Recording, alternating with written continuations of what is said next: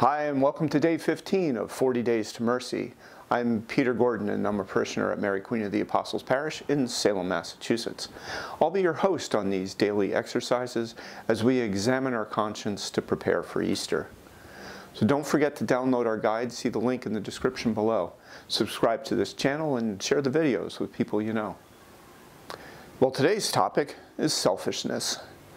Other than day 8, when we talked about blasphemy, all the other topics so far were positive, things that we are supposed to strive for. Now today, we have something that we're supposed to strive away from as Christians. The book that this video series was inspired by, Father Hector Munoz's Will You Hear My Confession?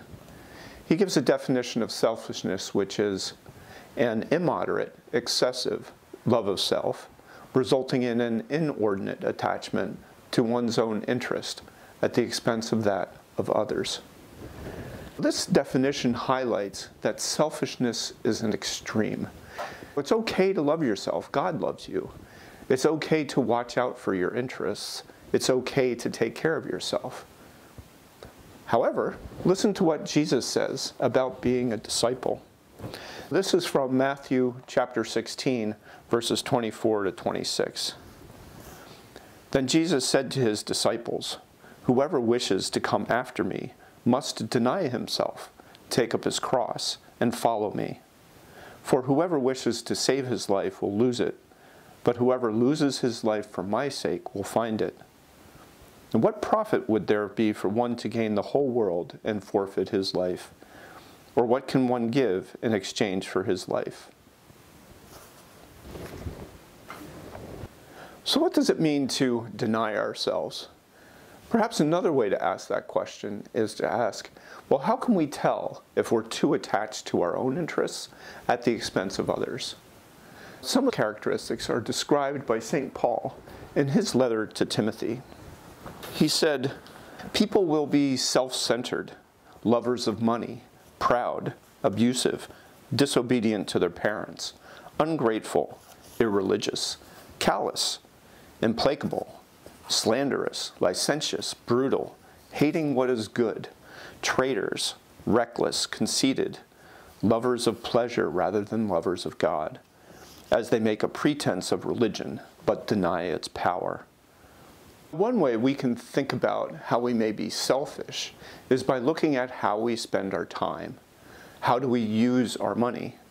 How do we share our strengths? Are we using what we have to share with others around us, our families, our friends, our neighbors, our communities, the poor? Or are we using them to gain power, or seek fame, increase our wealth, or to seek pleasure? For the purposes of this examination and our Day of Mercy, we can think of specific instances where we've acted selfishly. Those kinds of things we can bring to confession. If we think of patterns of selfish behavior that we have, we can bring those kinds of things to healing prayer. With that background, let's begin our examination for day 15 with a prayer, and then ask ourselves some questions. In the name of the Father, and the Son, and the Holy Spirit, amen. Come, Holy Spirit. Heavenly Father, help us understand you as a God who loves us. Help us to see ourselves as you see us, and to love ourselves as you love us. Here's our questions for today. Who is at the center of our lives? Ourselves or God and others? Do we regularly practice humility, service, compassion, or almsgiving? Heavenly Father, release us from our attachments to self-centered goals. Help us to be more humble, compassionate, and giving. We ask this in Jesus' name, amen. In the name of the Father, and the Son, and the Holy Spirit, amen. Well, that's it for day 15. God bless you, and I'll see you tomorrow.